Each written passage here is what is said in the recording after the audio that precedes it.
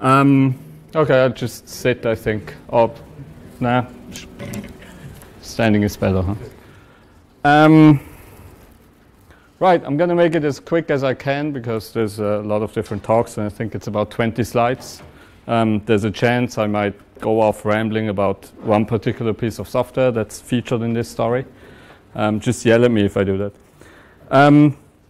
A bit more than a year ago, I was introduced by Seb, by the way, thanks a lot, to this startup, in a local startup in Singapore. Does e-commerce, is based on Magento. Did the development of its Magento website mainly offshore, different companies. The last one was somewhere in the Ukraine or somewhere in Eastern Europe. And they needed a mobile web front end because they only had a desktop optimized site. So I don't know who here knows Magento. Has anybody ever worked with Magento? It's really bad. Like, it's just really, really bad. It was built somewhere mid last decade, about 10 years ago, based on the Zen Framework 1. It was kind of the period where PHP was sort of getting modern, but it wasn't quite there yet. The data model, because of for extendability reasons, is based on the EAV pattern or anti-pattern. The templating system is really, really bad, super complicated. You define layouts in XML files, and then you have templates. But these templates, like you have template blocks, but these also have a block class behind them that has some code in it. And it's just, I didn't even try to understand it, even a couple of years ago when I had to do a Magento project. It also uses prototype.js, for those who know that. That was around at the same time roughly when jQuery came up. And it was sort of similar, but not quite as nice as jQuery. So jQuery won. So Magento bet on prototype. And yeah, basically it's tactical debt. A lot of people say you can very easily build a nice little shop in Magento very quickly if you don't have like in-house stuff. You farm it off to Eastern Europe or something. But in the end, you'll spend more time just being annoyed at it and raging at your computer and stuff. So there's like three different ways, I think, three obvious ways to react to this. One is you just get out. You're like, I'm not doing it. I'd rather do something nicer instead. Number two is you just say, I'll do it, but we just destroy everything you built, and then we just start from scratch. We do something else. Something that's not Magento. That's probably very hard to sell, and also doesn't make a lot of sense. Number three, of course, is you accept the fact that you have to work with Magento.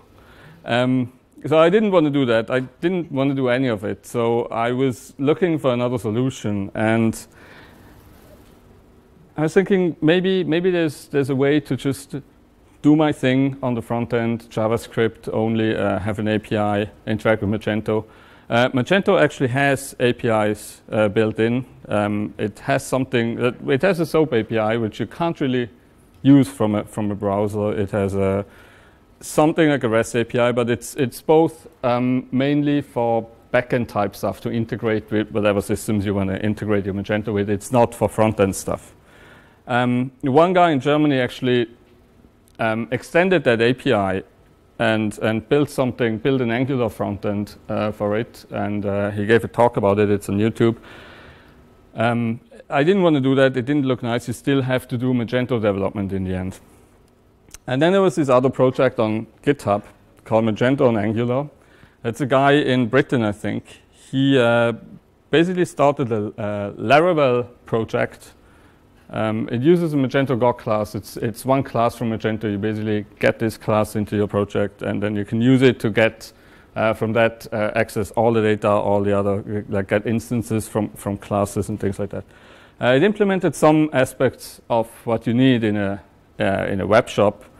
Not everything, but it was MIT licensed, or at least like the only place in the whole project that has any reference to license, as far as I can tell, is the Bauer file, and it's at MIT license there, so I just made a private fork.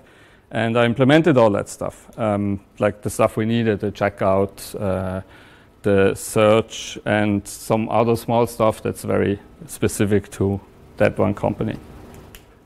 And on the client side, I used Angular, which actually worked out quite well. So there now is a mobile front end that's mobile optimized. It's relatively quick. Data, everything is still in Magento. All the transactions are handled by Magento.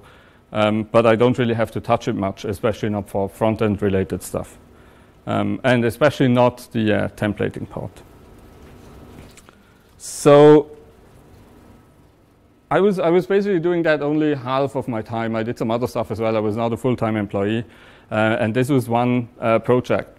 So I did that. And after that, they were like, OK, now we need a mobile app for people who want to sell stuff. The StarTribute is a marketplace. So you also depend on people submitting their products.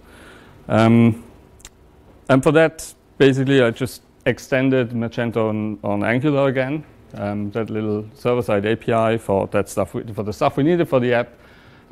We got the app development done by an external person as well, and that worked out as well. It's now a sort of functional app. It's not very pretty yet, but it does its job.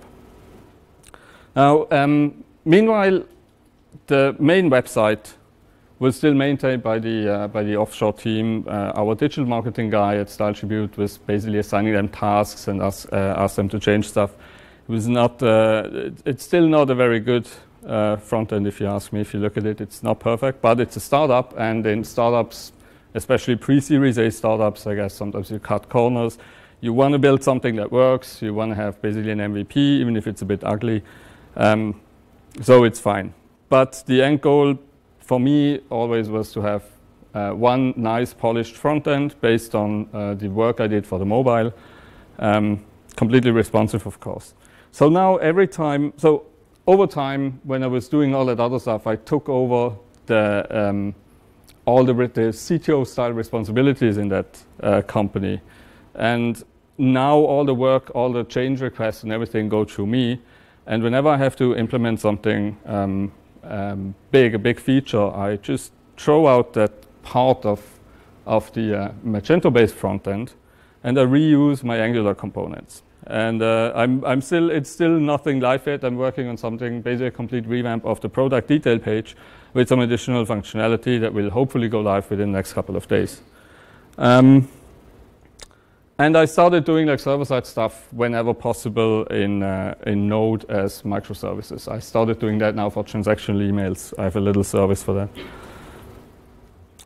The idea, of course, in the end is to use only the API to interact with Magento from the front end, from all the customer-facing stuff.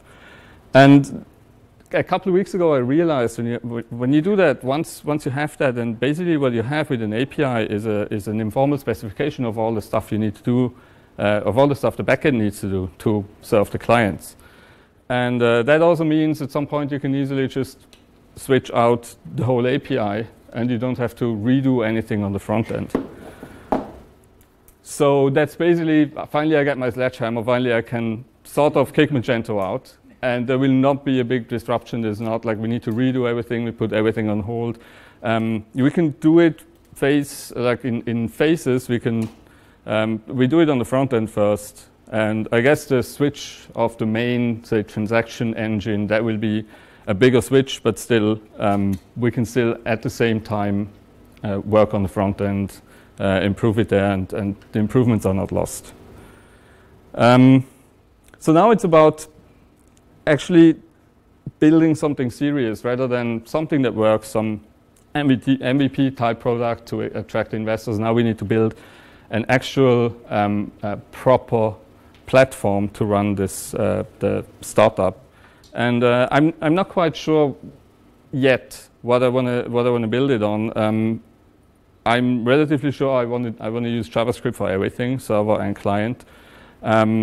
I haven't really figured out yet which frameworks or libraries are going to be around in 5 years. They are talking about Express or Meteor or something.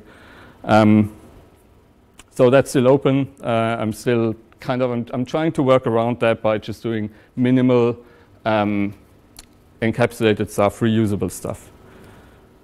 Oh yeah, right.